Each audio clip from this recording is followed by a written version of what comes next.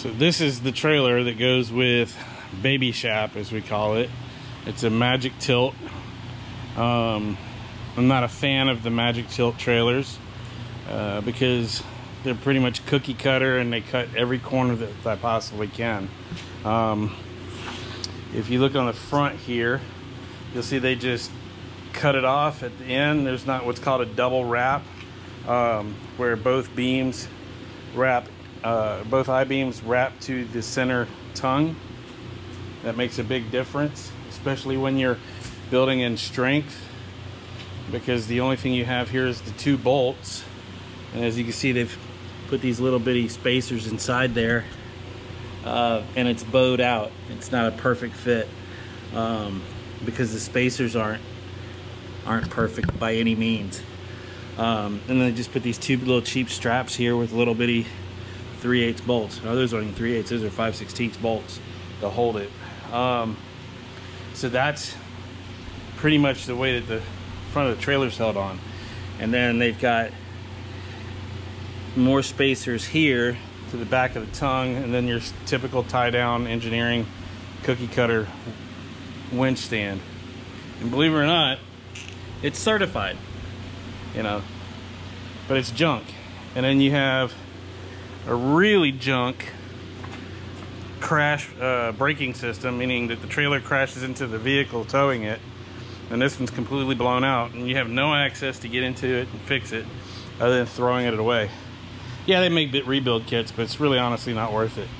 Then it has a single cross beam here, so the boat is not carpeted. I mean, the high density molecular plastic works great until it starts failing, and then it breaks up and makes a mess out of it. So we'll end up putting another beam right there and putting a series of bunks on it, most likely, all within the next couple days. The axle, as you can see, is completely corroded and rusted out all the way across. It's actually split in the middle on the bottom. Just totally rusted. The brakes are junk. The brake bracket is also completely corroding away, as you can see there. The flange is just flaking away. The wheels are all rusted. And then it's, again, once back to cookie cutter, you got these really crapped out bolts, brackets, and everything else. We'll end up having to get the plasma cutter in here and cutting all that away just to make it work.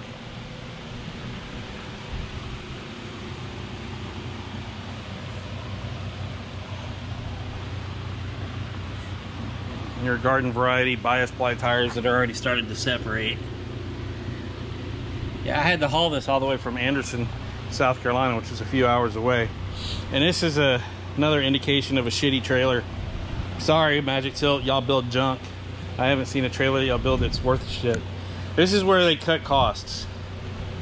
Notice the bunk comes all the way out here, another 3.5, 4 feet from the back of the trailer. Now typically the lights are set up right here, okay? So imagine you're coming up behind this boat at nighttime. This is where the transom of the boat is. Then you have the swim platform, the outdrive. So your outdrive is a good, well, here's the brand new stainless axles here. That's 8 feet. So the back of your boat is 8 feet from the world's shittiest lighting system, which is held together with what? Scotch locks and a regular incandescent bulb. Do you think someone that's driving at night in a car is looking up? No, 90% of people are looking down at their damn cell phone. So this is what I talk about when I'm talking about really junky trailers. Crappy lighting, bad wiring, just poor construction all through and through. So stay tuned. We'll start showing some updates of what we're gonna do with this thing.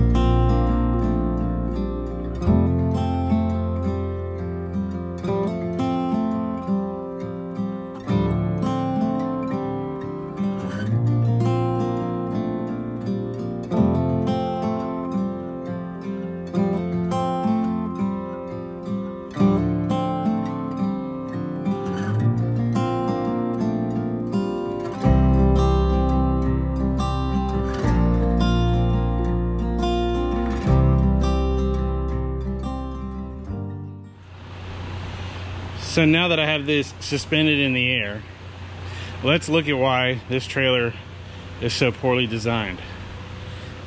For one, these axles are rusting from the inside out. They put a bend in the axle, but did not drill a drain hole in it and then coat the axle so that it wouldn't rust from the inside out. Water gets in through the torsion and through the part there, through the holes drilled in it to mount the brake tee right there, and it just simply corrodes from the inside out. The case in point is they replaced one of the axles but didn't replace the other one.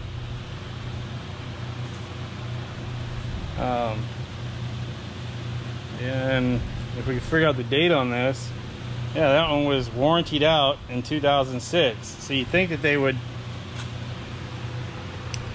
you know, drill a hole in the second one, but no, they didn't.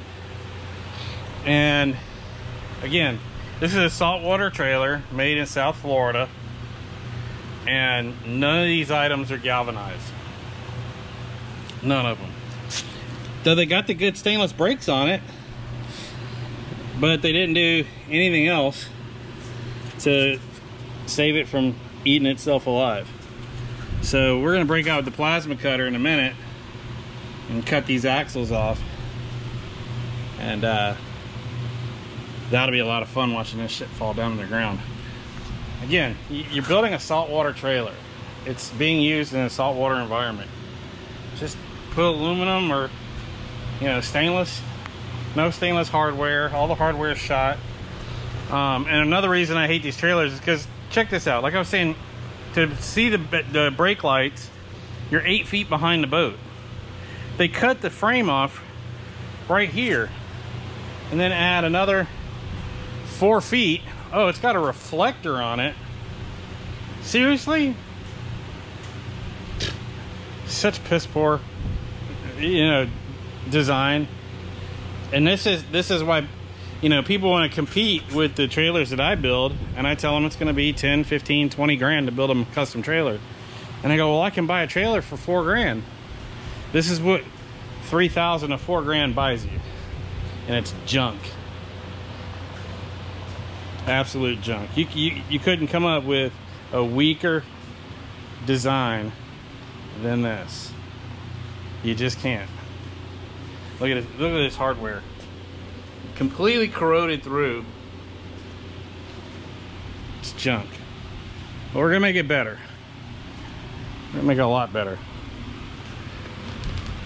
We got these new axles. Stainless hubs. Stainless bearing buddy. Stainless adjustable spline ends. That way we can get this boat trailer nice and low so it's easy to put down the boat ramp, easy to trail. No big deal.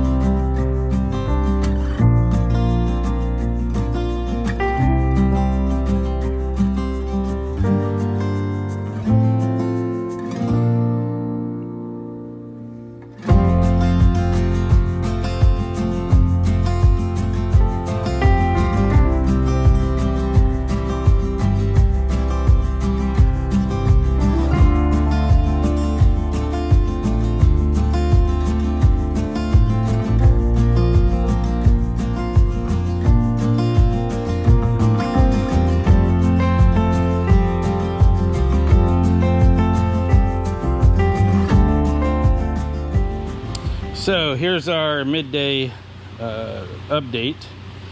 We've got all of the lines are now run. The kit that I was given was shorted. All the hoses, all the flex hoses were missing. So I had to supply 5 hoses. And it's really frustrating because Eastern Marine is typically on point with everything that I need, and it's always in a kit. And unfortunately, the kit did not come with any of these rubber hoses. Luckily, I had another kit that I had bought, and I had replaced it with all stainless steel flex lines like this. This is actually a really high dollar part, but I had no other option because what kit they pulled must have been for a single axle trailer, not a tandem axle trailer. And my bad for not checking it before I took delivery of the part. So a little issue on both my part and theirs, not having all the right pieces together. But I do so many of these, it's a good thing that I always have spare pieces left over. So nonetheless, I've got the brake lines out of the way, so as this travels through its motion, this line doesn't hit the frame. I cannot tell you how many trailers I've picked up, pulled, transported, and within a day's time of travel, this line has bounced up and down. See, because when he's come out of the box, this is at a 90-degree angle.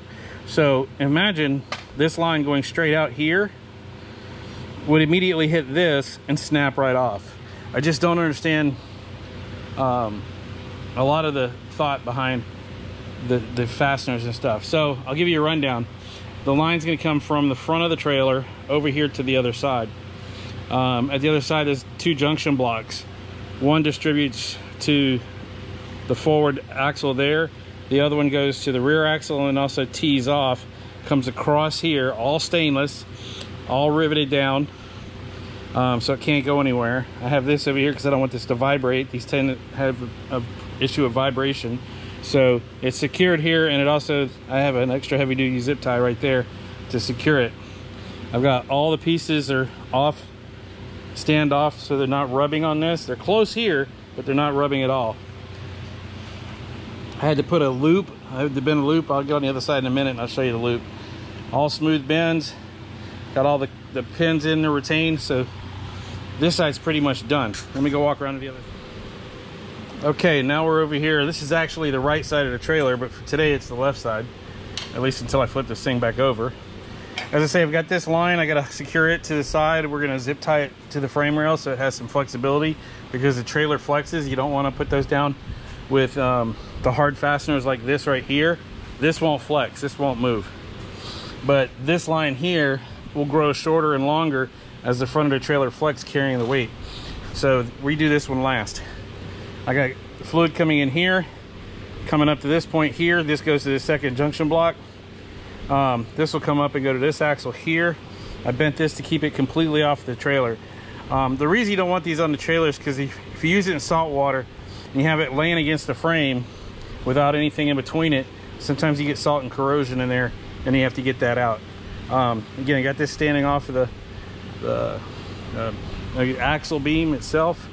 Then over here, again, just like the other side, all these are lines that I had to supply.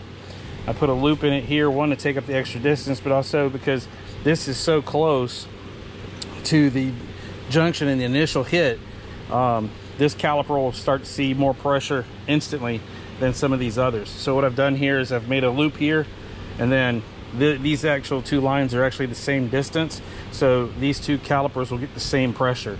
Again, distributing it to the other side, hopefully that will make it so it tows really nicely. Anyway, that's the update for this.